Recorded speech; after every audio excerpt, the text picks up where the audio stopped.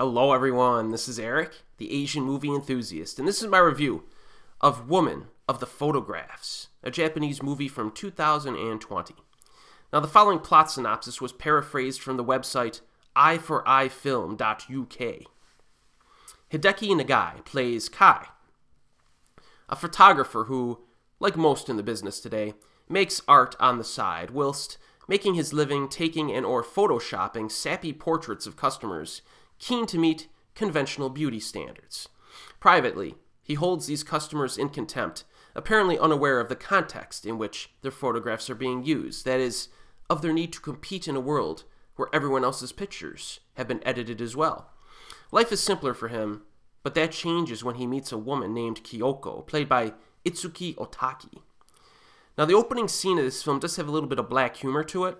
You know, a woman shows up at this guy's office, and she gets her picture altered by our main character to the point where she refuses to even look at the original picture anymore. You know, her new self is now properly on display within the artificially altered image. And then after that, we're introduced to our protagonist's very basic everyday life. You know, he likes to take some walks, grab some food, and he hangs out with his pet, a praying mantis insect. Now, after he meets the female lead, I was a little bit surprised at his indifference towards her.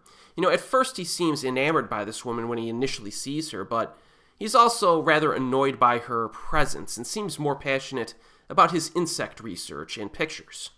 And she coerces him and pushes him to hang out with her a bit, you know, and things go from there. But the plot synopsis almost makes her seem like the weirdo. You know what I mean? It's like, oh, this mysterious woman shows up. But it's really our main character, who seemingly has no personality. I mean, this guy's very stiff. He doesn't talk, really.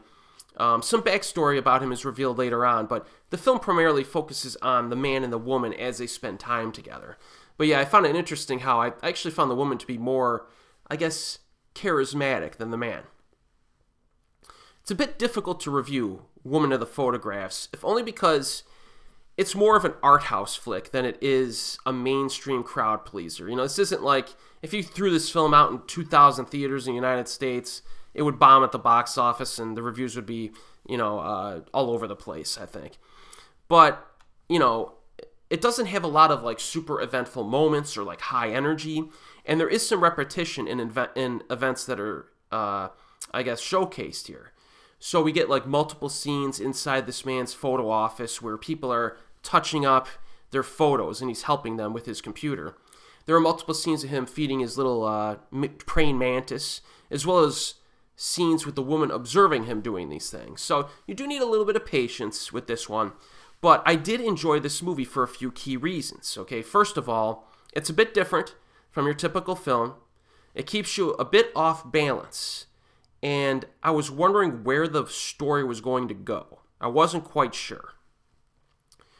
There's a heavy emphasis on social media and using filters when posting photos of yourself online, even if it's non-representative of how you look in real life. And the purpose of this, of course, is for these people to earn validation from people on the internet. And that's a huge topic nowadays, right? So I would say that this is the main theme of the film. It touches on it so much. So if you're interested in that, you know, this is a positive. Another theme emerges near the end, and it could be interpreted as oddly romantic, and I liked it. You know, when the film ends, you might not catch it immediately, but it's there, and it's pretty interesting. Performances are good, and the runtime is less than an hour and a half. So that helps as well. Even though some events are a little repetitious, it's a little bit on the slow side, deliberately paced side. Again, if the runtime was 2.5 hours, I'd be having problems with this movie probably. But at under 90 minutes, it's a good length. There's a slightly humorous vibe at times. It made the film feel a little bit lighter than I expected. However, the tone does have a slightly darker angle at times during the second half when a certain psychological condition is revealed.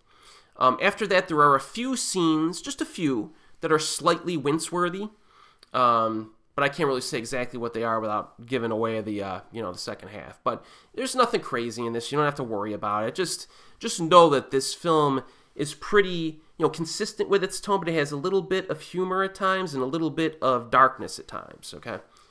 Sound design is very accentuated at times. Like, you get loud chewing noises from the praying mantis and stuff like that. So, in summary, I would say that my assessment of Woman of the Photographs would be this. If the plot synopsis and the main theme that I gave you sound interesting to you, and you enjoy deliberately paced art house films, check it out. You know what I mean? It's a good movie, I think. But if you're in the mood for a beer and popcorn fun movie or something like that, it's not gonna tickle your fancy, and it's not like great enough for me to like tell everyone to watch it. You know what I mean? But it's a good flick. All right. It's currently streaming on Tubi and Amazon. So if you've seen it, let me know what you think. And as always, I'll see you next time.